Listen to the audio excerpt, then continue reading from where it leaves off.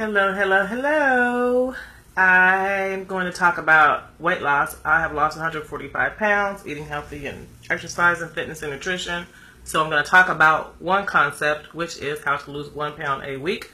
My disclaimer is nothing can be held against me in a court of law. Nothing, wait, what is it? You are the right in your line. Nothing can or will be used against me in a court of law. And you are responsible for your own decisions and, you know, your own actions, okay? Boom, and your own research. Okay, so how to lose a pound a week. The concept starts with the fact that a pound is 3,500 calories. So if you gained a pound, it's because you ate 3,500 calories too many, okay? If you lose a pound, it's because you ate 3,500 calories less than you normally eat. So let's talk about the days of the week. There's 7 of them, right? So 3,500 calories, if you want to lose a pound a week, 3,500 calories divided by 7 would be 500 calories. So if you lower your caloric intake by 500 calories per day, you will lose 1 pound a week. That's the formula. Bye. I'm just kidding. Okay, so you have to know where you are in order to do that. So my numbers might be off because things change all the time. But when I learned this information, women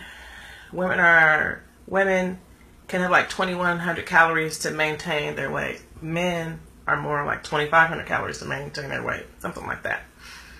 And what that means is that a woman, it might be less, but the bottom line, if as a woman, I'm just going to use my woman numbers, okay? And the men, you can just add a few extra 100 calories to the situation.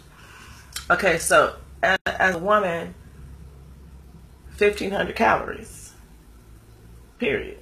1,500 calories if you want to lose a pound a week. And depending on what you've already been doing, you will,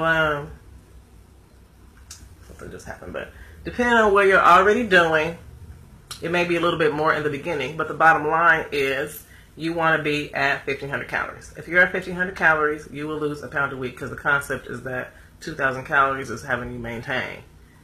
So if you want to drop, you drop down 500 per day, which is 1,500 per day. So yes, you do have to write it down. Yes, you do have to count the calorie. And that is the concept of losing 1 pound a week because you will have reduced your caloric intake by 3,500 calories for the week, hence dropping a pound that week. Have I put this into practice? Yes. I did this for, how long was that class? 10 weeks. 10 weeks. And I lost 10 pounds in 10 weeks. But the thing about it is that I kept it going in that particular year. I lost like 52 in a year. I think I lost like 56 that year. So yes, that's how you do it. Okay? And if you have any questions, just let me know.